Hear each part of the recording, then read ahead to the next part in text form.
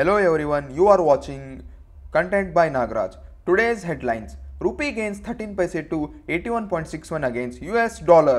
Metaverse-based startup Trezi raises $2 million in funding. Pride Cafe, Bengaluru's first food truck managed by LGBTQIA+ community, opens at WeWork Galaxy. Vivriti Capital, Sai Silks Kalamandir partner on ₹40 crore vendor financing facility. Niti Aayog preparing index for agri transformation now.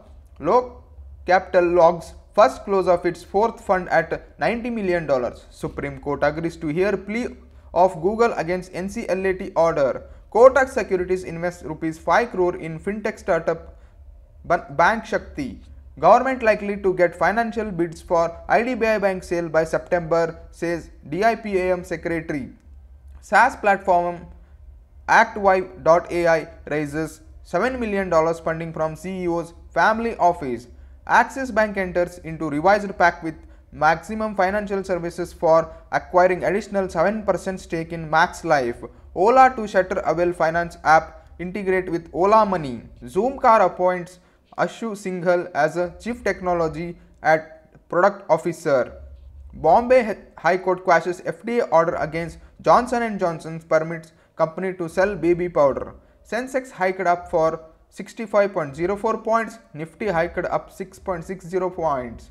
Flipkart market arm gets $90 million cash infusion. Cabinet likely approves promotional incentives for Rupee debit cards, low value transactions of UPI. Elon Musk says US demanded suspension of 250k Twitter accounts including journalists. Government may fund unrealized input cost of gas-based central power PSUs. IMF sees India as bright spot in global economy, says Prime Minister Narendra Modi.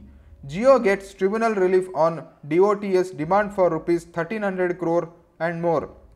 Tata reviewing strategy for e-commerce app to compete with Amazon as a sales may miss target by 50%. Kumar Mangalam Birla's Hindalco to sell first bond in a decade. Glenmark Pharmaceuticals launches generic version of diuretic bemetanide injection. Sint DLM files papers for ₹740 crore IPO. Bharat Pay gets in principal approval from RBI to operate as online payment aggregator. Roni Screwvala-led Upgrade CEO Arjun Mohan steps down.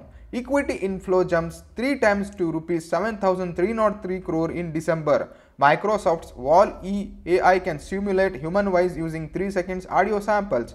Hyundai Ioniq 5 EV launched in India at introductory price of ₹44.95 lakh. Disney star appoints Ajit Varghese as a head of network advertising sales. B2C e-commerce startups fastest to achieve unicorn status, says PwC India report.